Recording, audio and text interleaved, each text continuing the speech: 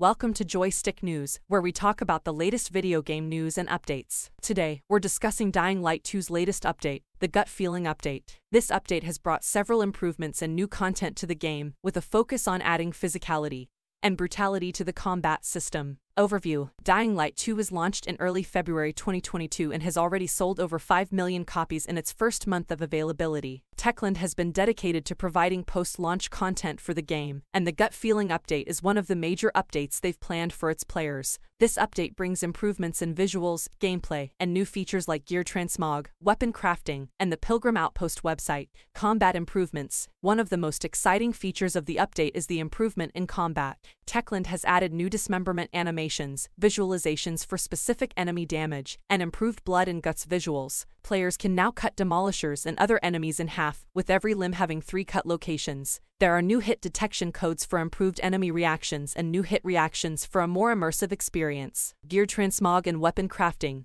the Gut Feeling Update has also introduced gear transmog, allowing players to adjust their appearance without affecting equipped gear pieces. Weapon crafting is another major feature of this update, giving players full control over their loadout. You can gather weapon blueprints by exploring the city and craft them with randomized affixes. Pilgrim Outpost: the Pilgrim Outpost website is another new feature of the Gut Feeling Update. Players can activate bounties and receive Pilgrim reputation points for completing them. Earning reputation ranks grants Pilgrim tokens, which can be spent at the armory to acquire unique weapons and outfits. Bounties refresh weekly, encouraging players to revisit the game for special challenges and rewards. Other improvements: apart from these major changes, the update brings several other improvements to the game. Players can teleport to their co-opus partners, enemies can be knocked over with slides, two-handed weapons have been buffed, and there are more encounters during the day. In conclusion, Dying Light 2's Gut Feeling Update has brought several exciting changes to the game. The improvements in combat, gear transmog, weapon crafting, and the Pilgrim Outpost website have made the game more enjoyable and engaging for its players. If you haven't already, it's time to return to the game and see what's new. Thank you for watching, and don't forget to subscribe to our channel for more video game news and updates.